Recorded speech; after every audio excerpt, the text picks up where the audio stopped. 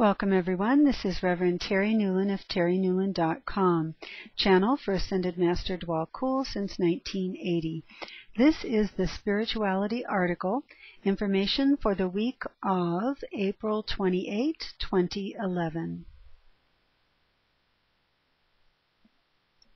Djwhal Khul, here, Tashi Dile. Very warm Tibetan welcome to you. For those who might not be informed, I am Tibetan, basically, spirit of many incarnations, but also, of course, other incarnations, including some ones that might be more known in other circles. So Djwhal Khul being the name I chose when working with Madame Blavatsky from the Theosophical Society and Alice A. Bailey. Some call me the Tibetan instead, that's fine.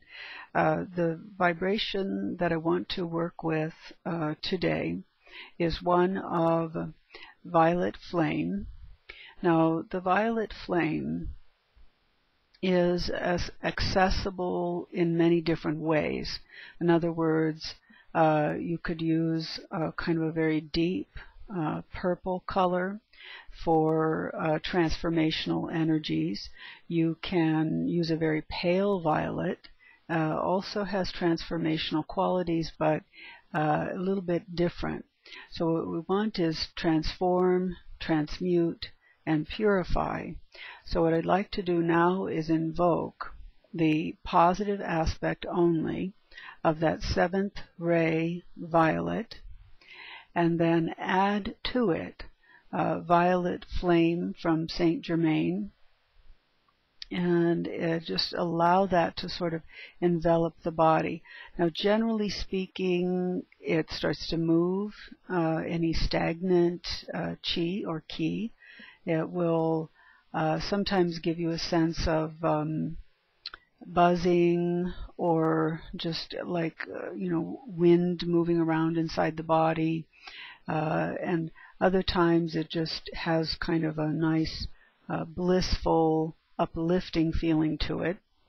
So as you breathe, really ignite that violet fire along with the positive aspect of that seventh ray quality. And you might also, of course, invoke the presence of Saint Germaine. Really feel the energy coming up through the body. Might even want to move the arms a little bit to circulate the chi. Breathe.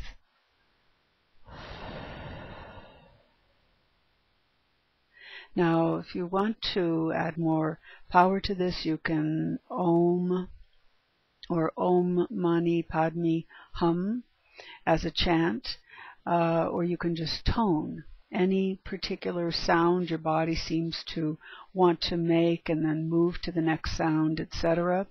And the vibration of sound added to all of that is very purifying as well. This particular type of violet fire is very good to use anytime, but particularly so when we're going through a lot of earth changes, solar flares, and other things that you want to keep your consciousness as clear and as divine as possible. All right. As always, thank you and my love to you.